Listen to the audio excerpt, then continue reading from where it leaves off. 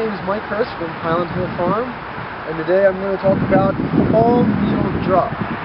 The fall needle drop happens to all evergreens, regardless of what kind they are, and usually it's found on the interior part of the tree, such as this right in here. Usually, all evergreens lose about 1/3 of their canopy every year. Most people don't see it because it's happening on the inside part of the tree. But regardless whether it's hemlock or a holly, a cypress, or an arborvitae, a spruce or any of the pisceas, they all have this fall needle drop. Usually what happens is, like, again, it does fall on the inside, and sometimes when we dig it up out of the ground, they experience abnormally more fall needle drop than what they would do if they weren't in the ground. This is due because of the stress they have when they get dug up out of the ground. Since the roots have been cut when we dig them, there's not as many roots in the ground to support the foliage up top, so that the plant does not get as much water as it normally does. Therefore, the plant has to get rid of certain parts of the tree, and that's usually the interior parts. You can look at that and say, oh, it's very bad, my tree's turning brown, but it's actually a good response. It's better than having a part of the tree or a branch die off, or any, like, all the lower parts dying off. It's much better than that. When a plant looks at itself and sees which part it can get rid of and which part to keep, the parts that it gets rid of is the interior parts, because it does not get as much sunlight, therefore it does not photosynthesize as much, and it doesn't create as much energy as the parts on the outside. The parts on the outside also are much more important because they are continuously growing, and they're going to be the parts where the new growth comes in for next year. So when you see fall needle drop, it's nothing major. It usually happens right after transplanting, especially in the fall, and you don't be too alarmed by it. It is a natural phenomenon, and that's all evergreens have. And sometimes it can be quite severe and scare someone. Is correct, Mike?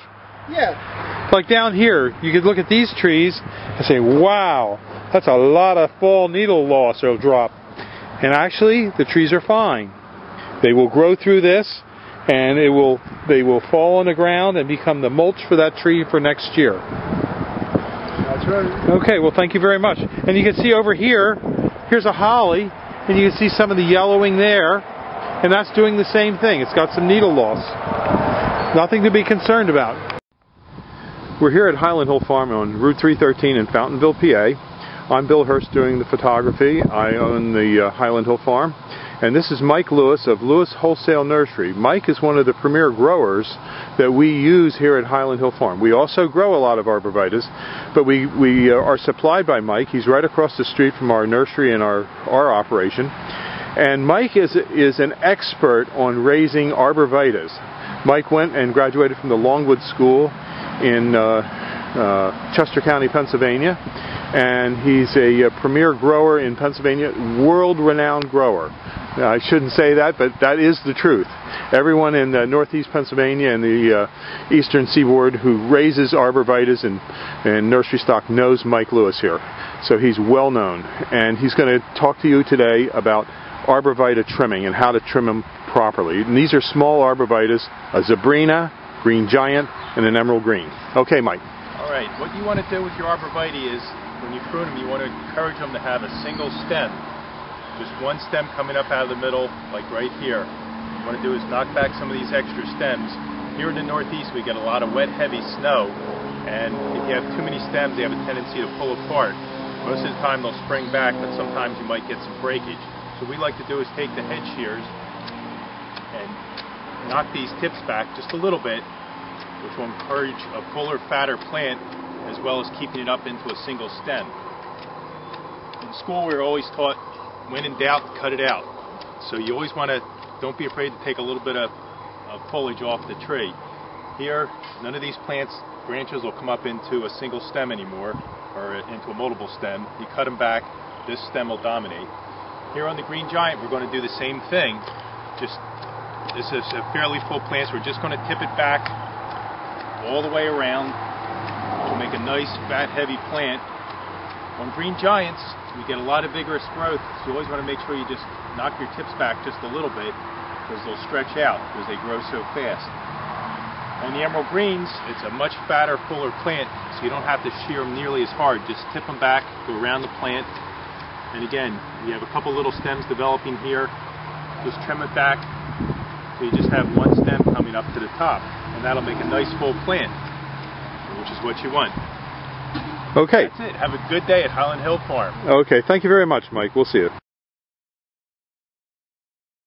Highland Hill Farm on Route 313 in Fountainville, PA. And we have a lot of other types of hollies for you. For example, that's the green luster holly. And we have more hollies, as well as boxwood, and many other kinds of trees, plants, and shrubs. We're growing on a couple hundred acres here in Fountainville, and we also have a couple thousand acres in Milan, PA, in Bradford County. We deliver and plant up and down the East Coast, so call us for your tree and shrub needs at 215-651-8329. Again, this is your Helleri holly foliage right here, a nice little plant. On cypresses, the emerald green is a great plant for creating a barrier. The problem with the emerald green is it is not deer resistant. It'll grow to 10 to 15 feet with this real beautiful emerald green colored foliage. Give us a call at 215-651-8329 for your tree and shrub needs. Thank you. This is Bill Hurst.